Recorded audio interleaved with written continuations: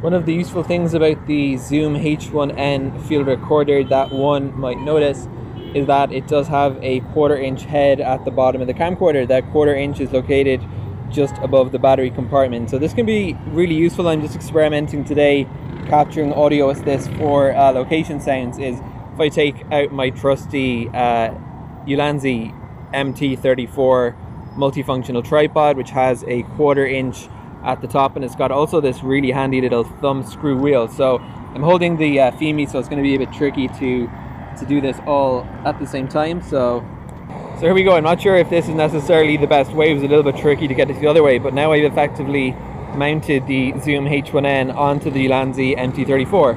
The microphones are located at the top of the Zoom H1N, so just up here. Now the cool thing about this rig is that this guy extends up to something like a meter thereabouts. So if I was trying to capture audio from, let's say, in the bushes over here, there were some like birds and I wanted to get really up close to them without frightening them away, well, probably would anyway, but I can bring this guy up here, I can go up into the air with it, etc., just as if I had a camera, and obviously just taking care to point those microphones in the direction of where I was trying to capture audio from. So if you're doing field, I'm just new to this world of field audio capture recording. I'm planning on making a little Foley library for myself.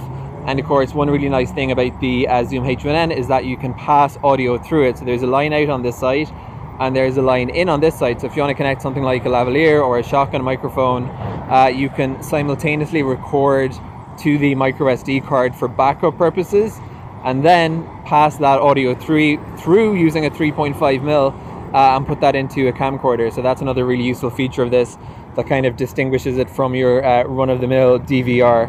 So cool piece of gear, and I'm in Tel Aviv, Israel today for business, but having a bit of fun with camera gear while I'm here as well.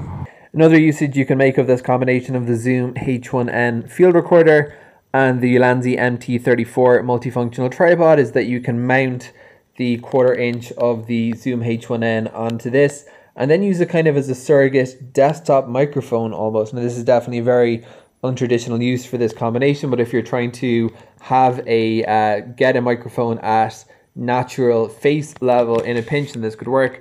Of course, if you have a dead cat and you have a regular mic cover, my foam here is a bit squishy, and you can fit those on as well, just to control for those plosives and etc. And this can work pretty well if you're trying to record a subject for, you know, something like a podcast or something like that. It's fully portable. This will telescope all the way down, and then you can just take it off and put it back into your camera bag.